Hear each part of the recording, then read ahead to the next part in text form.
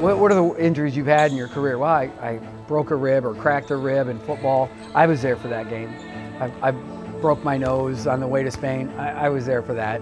And then I had a stress fracture in my foot, and I was there for that. So hopefully I'm not all the bad luck. I think they all come in threes, and so I'm confident that Michael is on the back end of those injuries and ready to go forward, and that really held him back. It's the start of the year. He didn't even get a full practice until November 1.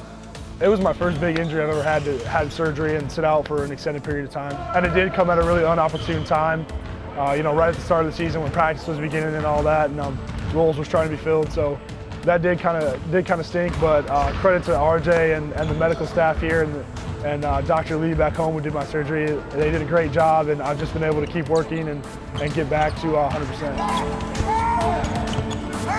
For him to, you know, catch on later, you know, he missed a whole bunch of fundamental stuff, but because he's a smart player, he's been well coached by Justin Owen High School, that he's prepared very well. He's got a terrific AAU program throughout his high school career.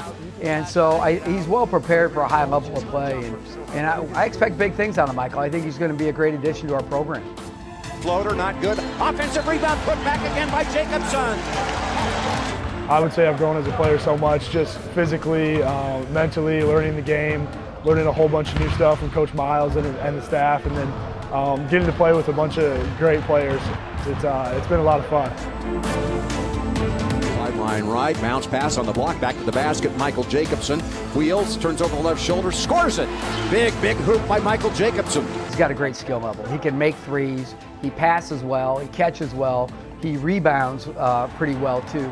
For a guy that sometimes lumbers around out there, he's really pretty quick on his feet. He can do a lot of things. The floater in the lane, in and out, tapped in, up and in by Michael Jacobson.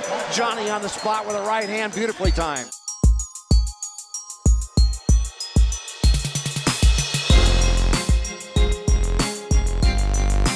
I think my confidence has really grown just because I've been able to get some of those more minutes and play well when I was out there. And then Coach Miles and Coach Mo and Coach Phil and those guys on the staff, they've all put that confidence in me. They've all told me, listen, we all believe in you. We know you can do it.